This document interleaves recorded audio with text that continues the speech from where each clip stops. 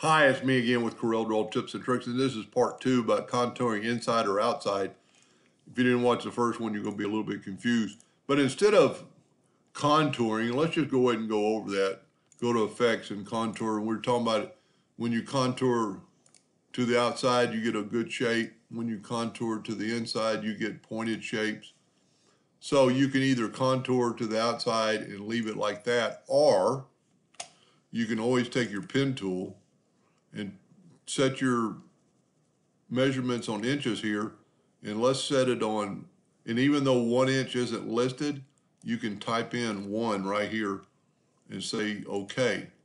Now go to Object and convert the outline to an object, and then just like any thing, you can left click, right click, and you have the same contour. Now it's not 14 inches or 12 inches, but you could very easily make it with your ratio lock.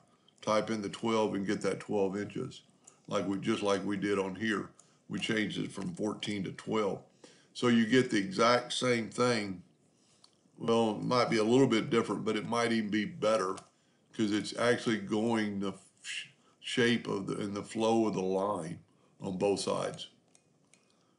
So that's just another way to look at it. Hope that helped. Thank you for watching.